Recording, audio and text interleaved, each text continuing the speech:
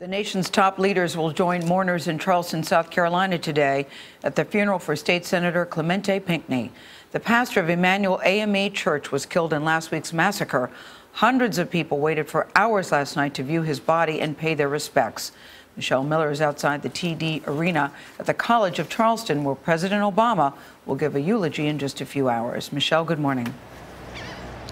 Good morning. The service for Reverend Pinckney begins here at 11 o'clock this morning. On Thursday, the first two funerals were held for the 9 people gunned down at Emanuel, and there was an outpouring of emotion.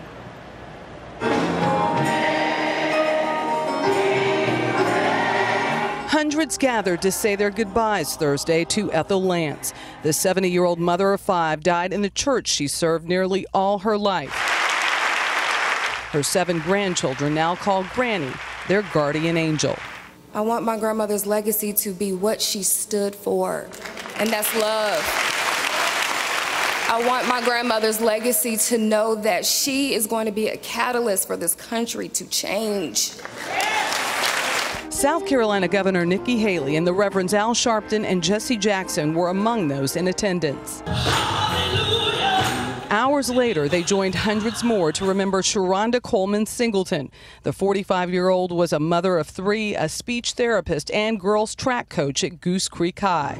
Members of the track team who attended her funeral say they forgive the shooter. If we live hating and not forgiving, she won't be able to rest in peace. Yeah. In order for us to let her rest in peace, we have to forgive, because Coleman-Singleton will want us to forgive him for the things that he has done.